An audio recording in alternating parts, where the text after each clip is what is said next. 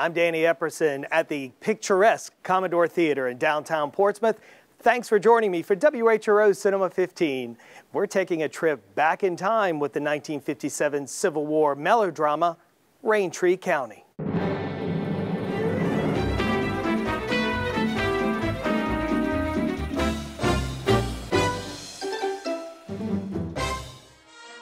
When it was released in 1957, Raintree County was touted as a great Civil War romance and a mighty motion picture spectacle. It certainly had the star power to back up those claims. The movie stars Montgomery Clift, Elizabeth Taylor, Eva Marie Saint, and Lee Marvin. Based on the 1948 novel by Ross Lockridge Jr., Raintree County tells the story of John Shaughnessy, a recent graduate with a bright future whose life changes forever when a bewitching Southern belle visits his Indiana hometown. You're John Shaughnessy. Montgomery Clift plays Shaughnessy, a man caught between two women and two armies. Throughout the film, he searches for peace, meaning, and the elusive Raintree.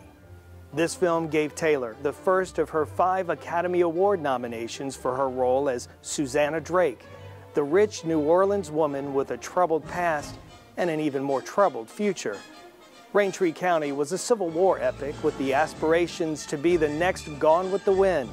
It's definitely epic in length, and thanks to some impressive battle scenes, grand sets, and plenty of elaborate 19th century costumes, the film was, at the time, the most expensive ever made.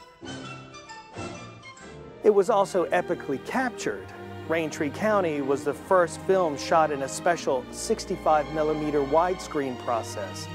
Going bigger was a big deal for Hollywood in the 50s because movie studios felt that they needed a hook in order to compete with a new entertainment upstart called television. Thankfully, TVs have come a long way since the 1950s, and many of us can now enjoy the film on a not-so-small screen. Pour yourself a glass of sweet tea and hit the lights. Get ready for Raintree County.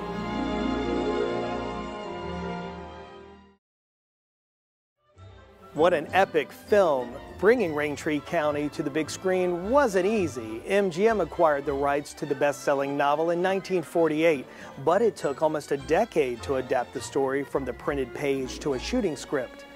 Once in production, the film had its own behind-the-scenes drama. Elizabeth Taylor was often late to the set because she was maintaining a budding romance with producer Mike Todd, who would become husband number 3. She was also obsessed with maintaining her famously tiny waistline.